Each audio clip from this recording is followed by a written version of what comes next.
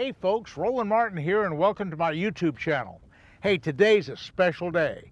I'm going to tell you how I think you can catch a 10-pound bass. Now that's really what I'm talking about.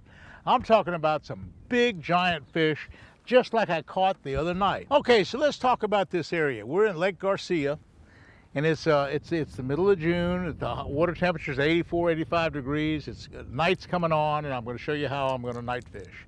Okay, for this whopper plopper, it's an open water lure, so I can't fish it in the hydrilla, I can't fish it in the lily pads, and I'm gonna have to fish in open water. But these little cuts along the canal are perfect. Like we're in a little opening right here. And as the wind blows, see how the wind's blowing like this? It's pushing water and pushing current down through here. So this is a good spot. At night, just throw that whopper plopper in these cuts along the canal. This is just a perfect spot for a big bass. And just kind of come through there, listen to it, making a lot of noise. A great choice. This is a great choice. Now, you know, there's not just a million 10-pound bass. 10-pound bass are kind of hard to come by. And you say, well, Roland, I've made 10 casts, I haven't caught a 10-pound bass. Let me tell you about 10-pound bass. You got to make 1,000 casts to catch a 10-pound bass in the right places. You just don't catch them every night. In fact, that one, the 10-pound, 8-ounce bass I caught 2 nights ago, I probably won't catch one like that for another couple weeks or so. But hopefully I'll catch one tonight. Now, I got all the right stuff for catching big fish, and I've caught them up to 12 pounds at night, and I've caught a number of 10s and a number of 9s and a number of 8s. So there's some really quality fish to be had at night. Bigger than the daytime. Bigger fish at night than the daytime. Okay, so that's a choice. Let's just talk about, I'm getting down to my really good stuff. Now, before I go any farther, I've shown you 2 topwater plugs. I've always told you when I'm fishing my devil's horse, when I'm fishing my whopper ploppers, when I'm fishing my frogs, I'm fishing any topwater, I always have a Cinco backup. Now why is that? At night they're famous for missing the plug. You're gonna miss fish. So you're gonna have to have a big worm. Okay, I got a big worm. This is the big 6-inch Cinco. It's heavy. I got a little 1/16 of an ounce weight just to kind of help it go through the heavy stuff. It's a big 5/0 EWG Gamakatsu hook, 50-pound braid. Again, braid. This is another thing. I have braid on nothing but my rods that I fish at night. I've completely eliminated monofilament. I've completely eliminated for fluorocarbon. I'm only using braid in either 50 on the worm, 65 on this other stuff. 50 and 65 is as light as I go. Okay. Now, when I get a strike, of course, I have this worm rod ready. It's a backup. I usually have it right up front, like in an easy casting area. It's dark. I don't know where it is. I know it's right here. So as I'm fishing, if I miss a fish, I just pick it up. I know it's right there. Throw it to about where I think the fish hit, and always throw past where you heard the fish hit, you know, or where you think it is. Throw past it a little ways. Just work it slow and easy, and hopefully they'll find it. But have a backup Cinco no matter what you do. Always have a backup Cinco. Now, some people fish worms at night. I don't like to fish worms at night. It's kind of slow moving. I like to use power baits. I like to use spinner baits and buzz baits and topwater plugs and things like that at night. That's just kind of the way I do. But I have the backup worm. This big Cinco. Now that's not the 5-inch, that's the 6-inch. It weighs like twice as much. So it's gonna be a big deal. Okay, let's get down to some really neat stuff now. We're getting there. I'm gonna show you some good night fishing technique here in a second. Okay, here's another one. Oh, Barry Maynor, he's my really good friend from Decatur, Alabama. Barry has caught bass out of Lake Wheeler, which is in Tennessee. His biggest was 11.5 pounds. His second biggest was 10 3/4. His third biggest was 10.5. He's caught any number of bass over 10 pounds, and he's had a couple things about it. Number one, he used a black spinnerbait. I'm going with Barry's recommendation. The other thing that Barry likes to do is he likes to use a Hildebrandt blade. Now, Hildebrandt makes blades, and all kind of people make blades, but it seems like the Hildebrandt blade, for whatever reason, is a better blade. It just makes more vibration. Now, I've taken a standard Roland Martin big bass spinnerbait and I've cut it back down, and I have done a couple things here. Number one, this is that heavy wire model, and I've gotten the twisted thing. So if that should break, what'll happen? This end will always break, and this part here with the hook tie will always be attached to the head. So if the spinnerbait breaks, you'll still have the fish. You'll still have this hook. The second thing I'm doing that's really, really important on a spinnerbait is a trailer hook. I got a trailer hook on here, okay? Now I can use this with or without a body. This happens to be the Yamamoto frog, the Yama frog. And it's just kind of a larger profile, because remember at night, they're looking up at that thing and they see something like this frog profile. That's kind of a big deal. You can use a skirt. Some people use skirts, and skirts are fine. The profile baits like a frog or something on that order is also fine. But this is a number 6 Hildebrand spinner. Number 6, that's a big thumping spinnerbait. Now I just wanted you to watch something. I want you to watch this. This is unlike a willow leaf. Now everybody's now normally using, let me just show you the standard spinnerbait. This is the Roland Martin Big Bass spinnerbait right here. And this is made by Mega Strike, and it's one of their really cool half-ounce models. And to have made that spinnerbait I just showed you, I'd cut that down. I'd cut this wire a little shorter. The willow leaf doesn't have the vibration that the big Colorado has. That big number 6 Colorado makes a bigger vibration than even this big number 5 willow leaf. That's a number 5 willow leaf blade. It spins good in the wind, and you think it's making a lot of noise. But this number 6 Colorado is even. Maybe it doesn't spin as good in the wind, but it's still spinning in the wind. It makes a big thump. Now watch my rod tip. Watch this rod tip. I'm going to throw it out there. And I'm going to throw it out there. Watch the rod tip. Look at the rod tip. Look at that. Look at that thump. You see that thump on the rod tip? Rod tip's going crazy. That's because that blade is really rocking. It's rocking and a rolling. It's a rocking and a rolling spinnerbait. Okay. Now, again, you might say, well, what kind of rod and reel complement is this? This is the Pro Series. This is the big 7-foot. Actually, it's a 7.6. It's a flipping stick, really.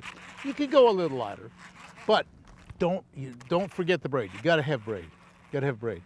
Now, I'm not going to reel this real deep. This water is not that deep in here. Of course, I got a depth finder. The water's as deep as that reel. But the fish are looking up, and they see the profile of that spinnerbait. And we're in this little canal right here, so it's a little deeper here than it is over in those lily pads. The lily pads are a little shallower. I'm throwing to the edge of stuff, and with the trailer hook, I can go through the hydrilla pretty good. I can go through some lily pads pretty good. And I'm kind of working the open areas is a little bit. It's not a completely weedless thing.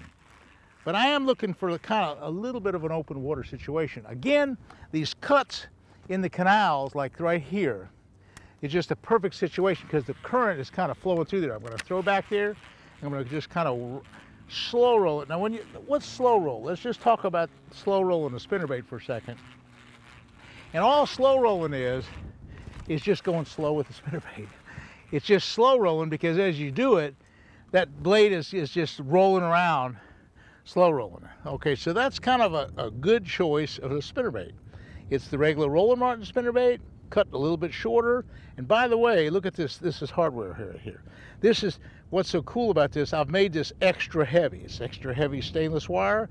It's an extra heavy large swivel. It's an extra heavy. Everything's extra heavy. Extra heavy. Everything. Everything's extra heavy. Here's my secret deal. Oh, son, a big black buzzbait. Woo! That's a great big spinner, great big buzzbait spinner. It's another little kind of spinner on the back. It's got a big trailer hook, a 3/0 trailer hook, a 4/0 or 5/0 regular hook. This is a 1/2 ounce. This is actually the B.A.S.S Counter Strike. And look at the thick stainless wire. That's enough for a 1,000,000-pound bass. That's a really heavy stainless wire that just would hold up with anything. 65-pound test braid. Big heavy Pro Series heavy rod. Oh boy. 8-to-1 ratio reel. Look at this. Well, look at this. This is such a cool lure. This is such a cool lure. Listen to it. It's making a lot of noise. Hear it?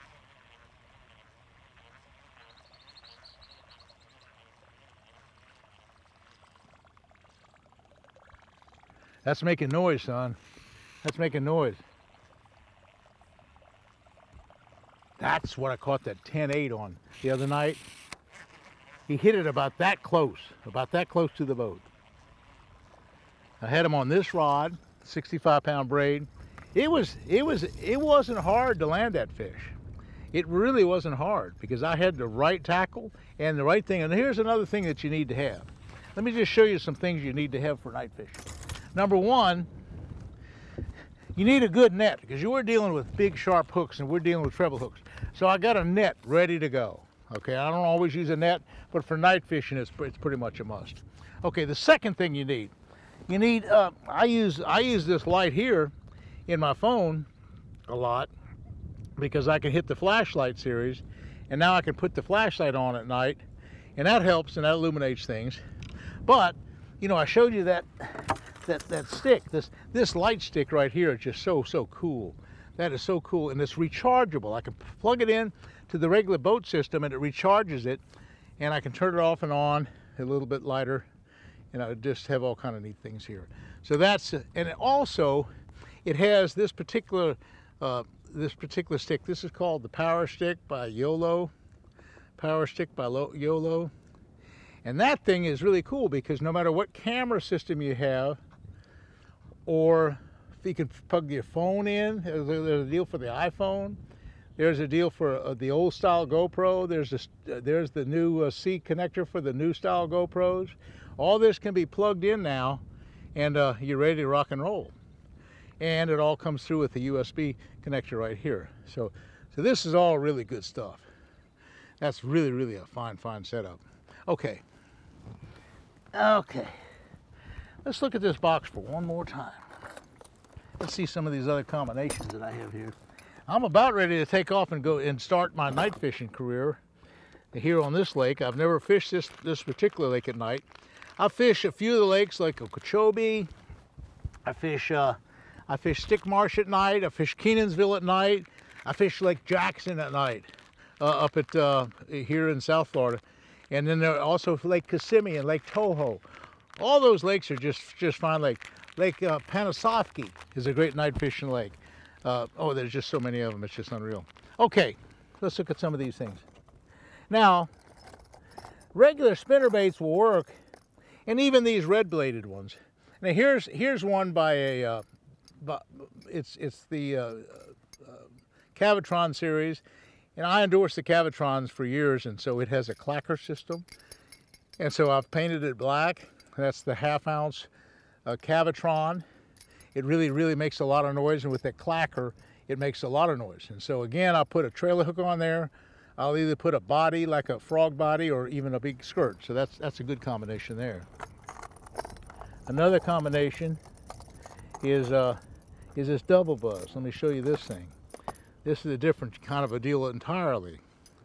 That is a double buzz bait, and that seems to work good. And that's made by Booyah. And again, I put a trailer hook on it. Again, I'll put maybe a large profile frog kind of body. Again, heavy tackle. This is a big time buzzbait. Well, that's just a few of the things that I have. I've made up some other spinner baits of different sizes. You know, I showed you that number 6, but you can go with a number 5. In fact, when I talked to Barry Maynard, that's caught so many bass out of the Tennessee River deal, what Barry uses is basically a number 5 blade, and that's a little bit smaller blade, a little bit smaller spinner, and that's kind of what he uses. I'm going to give you a whole lot more information in other YouTubes about night fishing. This is just kind of a primer.